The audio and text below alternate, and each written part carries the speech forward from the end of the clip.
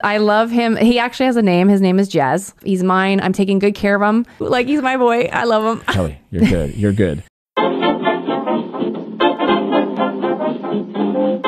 I did allow myself a treat like several years ago. I let myself have like a birthday treat where I purchased an ATV because I've loved ATVs since I was a kid. So I made this purchase and I took weeks because when it's a massive purchase, I take weeks to make decisions. I can imagine you not even sleeping for days. I had dreams and the whole thing about it.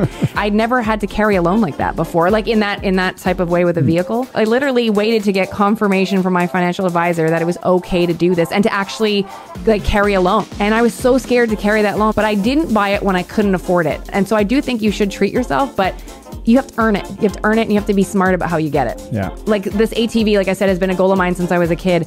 And it was funny, I was in my garage the other day and I had just shined him up, Jazz. And I have to tell you, just looking at him, I was proud to have him. Like I was proud to know like I had worked for it.